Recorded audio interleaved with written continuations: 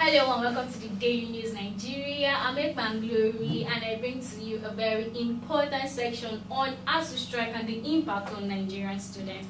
Well, the ASUU strike began on February, and at that period it has been from negotiations to negotiations between ASUU and federal government, and from there we heard about the court sections and how the court ordered ASUU to go back to classroom.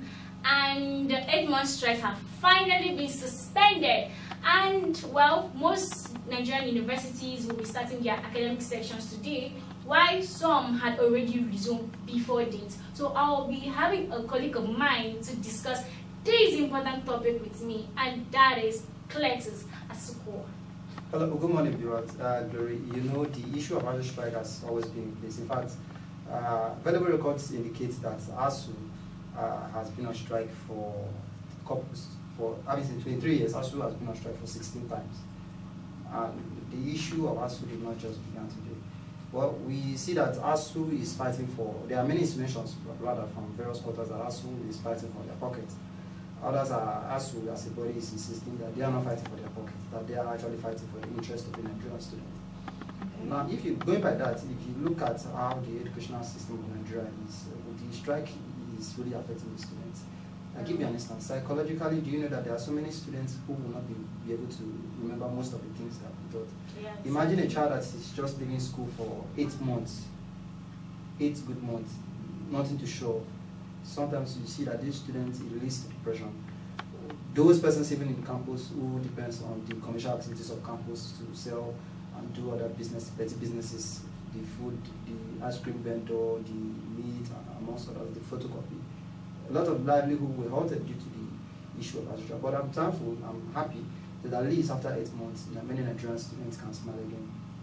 In addition to what you said, and you know, most Nigerian parents have been looking for preferred solutions to, you know, this ASUU strike of a problem. Because I feel most of them are like sending their children abroad to studies because they feel if the Nigerian system can provide a good education for their system, that other countries can do better for them. So, in addition to what you said about students not knowing what to, you said something about remembering anything they have been taught.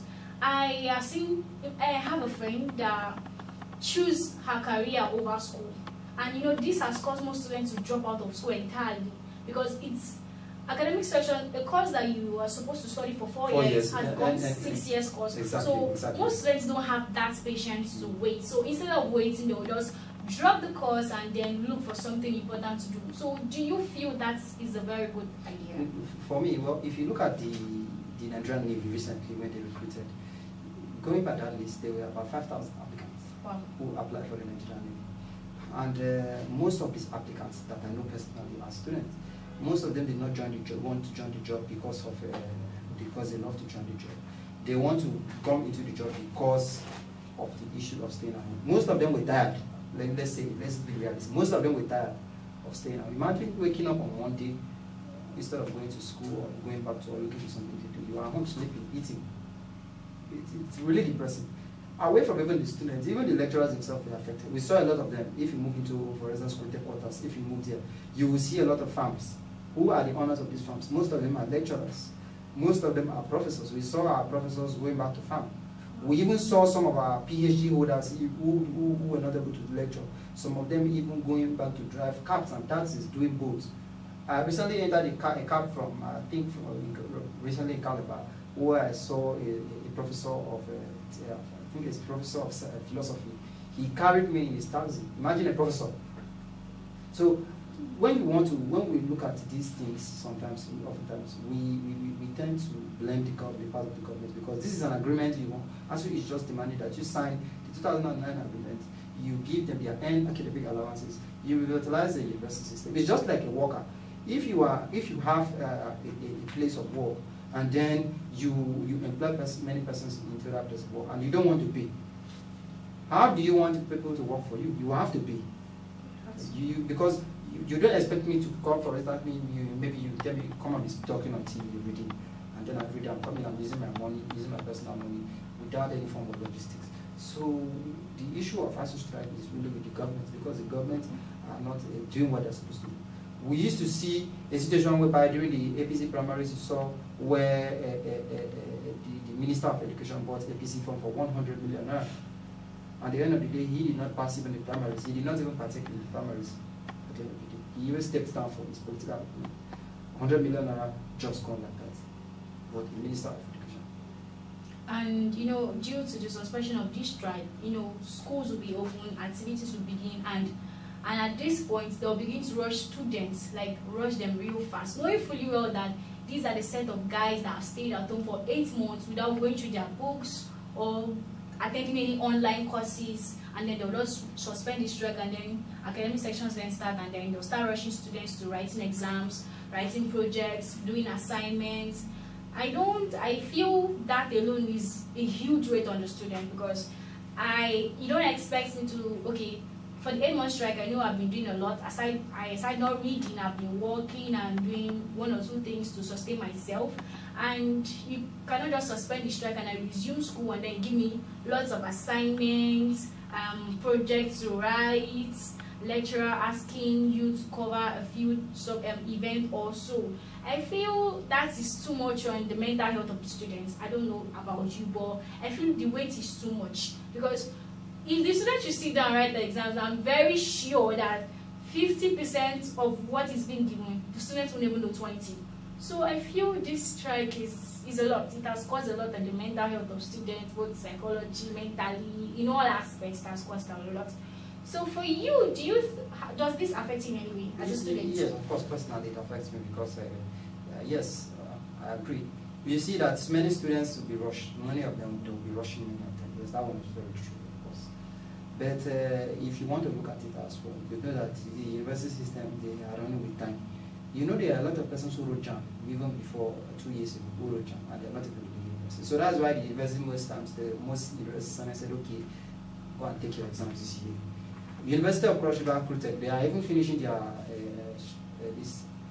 the academic session. Yes, they are finishing 13th to 15th of December. They should be done with this academic session, which is not supposed to be so. Exactly. On a normal circumstance, it is not so. But when you look at it, they are trying as much as possible to cover what they have missed in the last for a long time. Yes, they want to cover it. They want to cover it so that they can be able to admit new students into the system, so that those persons who wrote JAM, they will not be left behind. You know, imagine someone to write JAM 2 years ago, the person is supposed to be 300 level, if I'm not mistaken, but the person has not even started. I'll give you an instance. I was in 300 level for over 3 years, 3 years. COVID came, internal strike came, internal disruption of academic activities in our university for about a month came, we overcome it. Other factors, ASUU strike, so many factors. And it is even affecting not just the student, it is affecting everybody. And the government, one problem we have with the government is, instead of them to come and tackle the issue, they begin to use the issue to play politics. They begin to politicize the issue. We saw a video, we have been seeing a series of negotiations whereby the Minister of Labour and Employment, Mr. Chris Ngigi, you will see him, he will be making some derogatory statements about ASUU. He will be saying that ASUU did this, ASUU did that ASUU should go back to classes. It is not supposed to be so. And somebody who is in the labor is supposed to do what is called collective bargaining, but try as much as possible to table the issue in front of ASUU, and then say, okay, this is what government is going to do to you. Rather, this is what government is going to do for you. And you ASUU, this is what we are going to do, so that the student can be able to go back to classes. Because if we want to go by dragging, thank God for the court and for Bajami Amila, the Speaker of House, who was able to even make them to even suspend the strike partially. Because I know very soon, I've even heard that ASUU want to even go and appeal the case. The strike is not even up. Many students are rejoicing. Don't be surprised. Next month now, you will even hear we are on strike. That is a lot on Nigerian students, a real lot. But I feel if the federal government and ASUU should just come together and bring out a very good negotiation, everybody will be fine.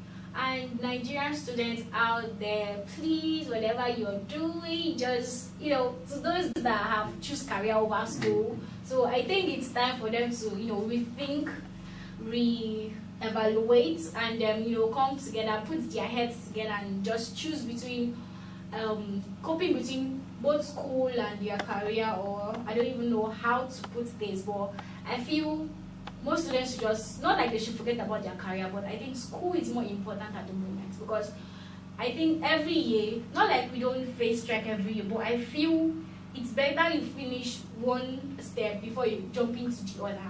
Because even if you want to go into career, you still need school. Yes, of course, that is very so true. without school, you can't support yourself in any career. So I feel every student at this point should, buckle up, try to open those books they've hid under their bed and under their table. Should open the books to read.